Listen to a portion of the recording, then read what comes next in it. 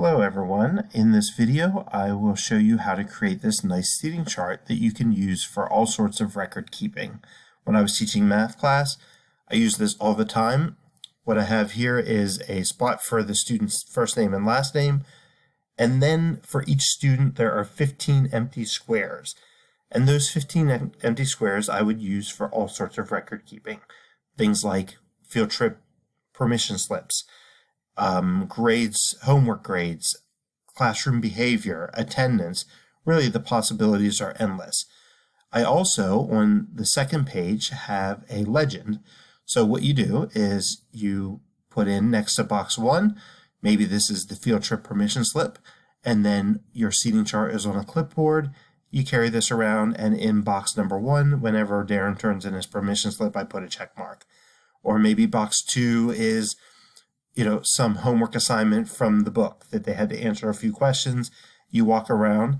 If they did it, this is for things that I would keep track of just for completion. I would put a check mark or maybe mark down 5 out of 5 or 10 out of 10 in the little box. It was just a very easy, simple way to do some record keeping. So this was created in Excel. So let me switch over to the Excel view so you can see what that looks like.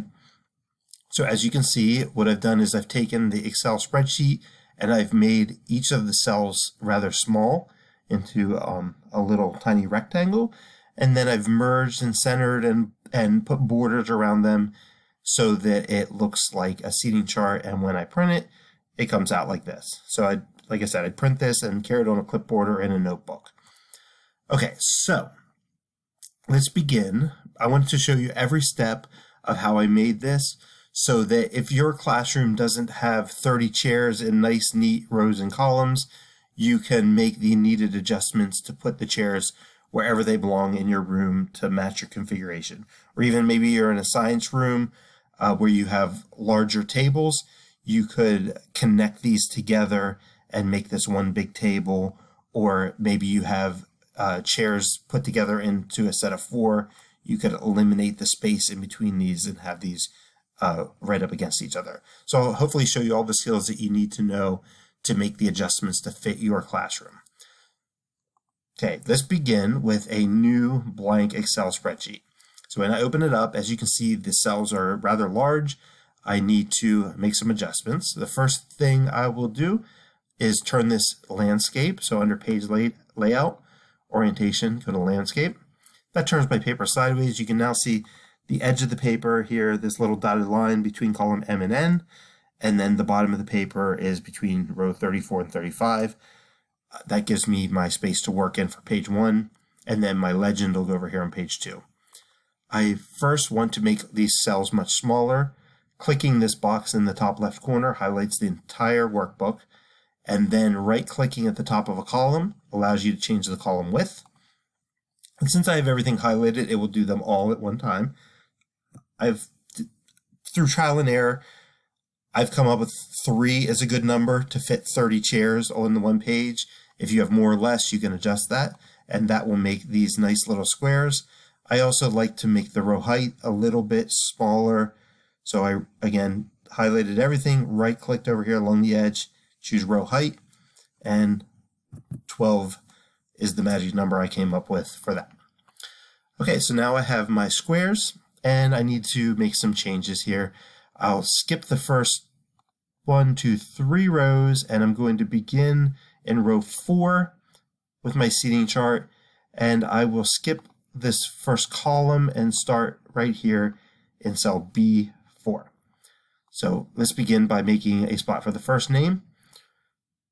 I'm making mine go 5 across, so I highlight those 5, then on the home ribbon choose merge and center, and as you can see that joined them together, and it put, when I type, it will be in the center, so merge and center.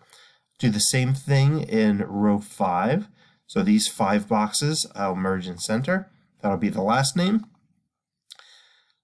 These next 5, and then go, so I'm clicking in B6, dragging across 5, and then down 3 rows. There are my 15 record keeping spots.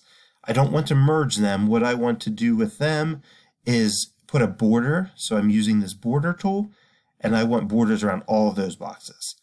So there are my 15 record keeping boxes, first name and last name, and let's put a border around this whole seat. So you can start by clicking up here, dragging down and over, or you can click down in the bottom right, drag to the left and up, get that seat highlighted. Again, back to the border button. This time we will choose a thick outside border, and I now have the first chair in my class. I want to copy this and basically make 30 copies of it.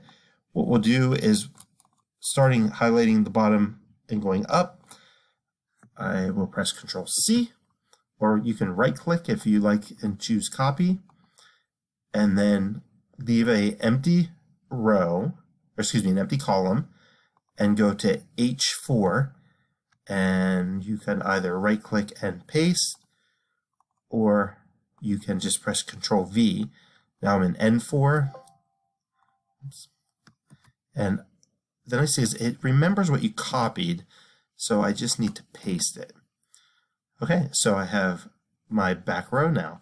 Now instead of doing that 30 times, I can highlight this whole row of chairs and copy that, skip a blank row, paste the whole row. And quickly I have 5, 10, and 15, and 20, and 25, and 30 chairs. So in a matter of just a few minutes, I'm almost done here. I just want a place at the top here for the class name.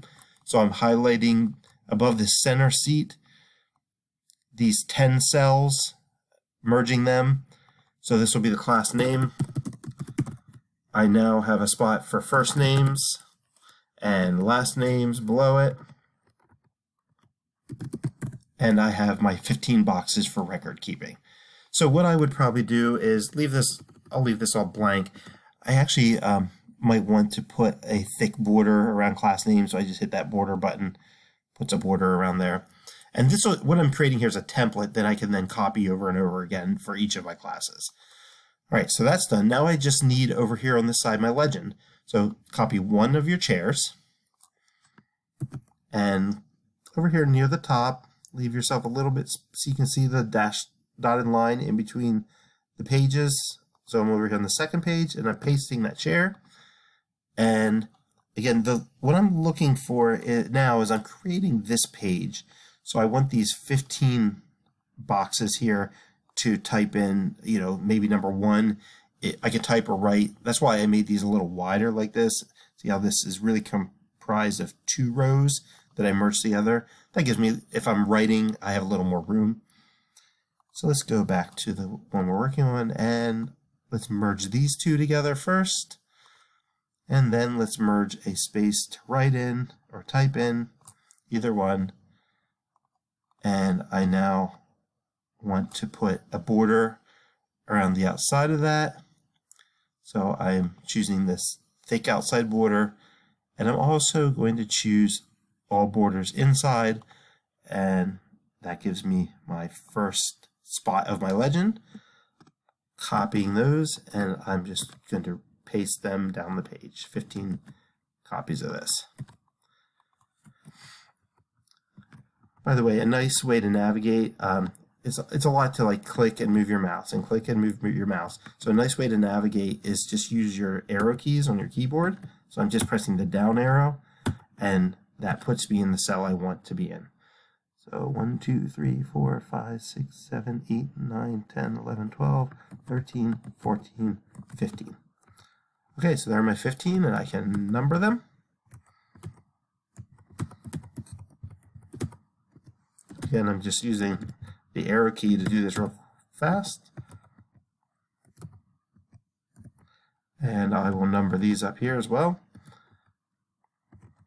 So I'm numbering in the chart.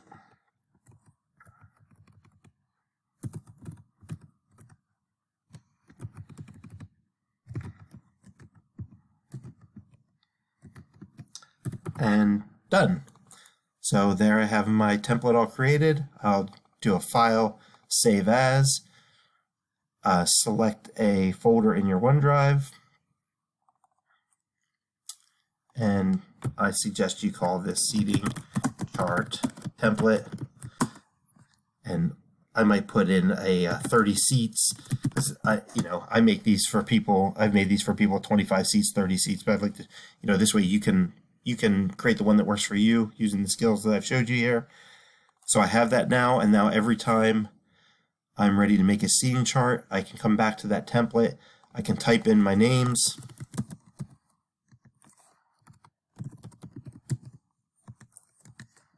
and then hit print.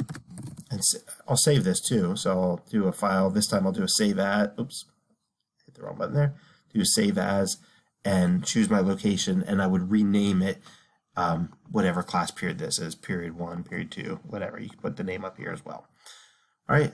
If you have any questions, feel free to reach out. I'll be happy to help you customize this to fit your classroom, and hopefully you find this to be a helpful record-keeping tool. Have a great day.